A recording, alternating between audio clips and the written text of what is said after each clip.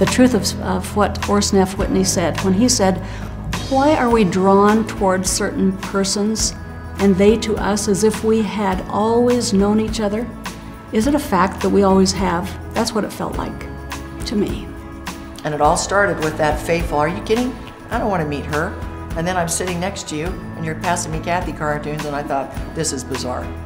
And it's been one of the great blessings of my life. Isn't it nice to know that I was so irreverent in those early days? And now I'm totally reverent.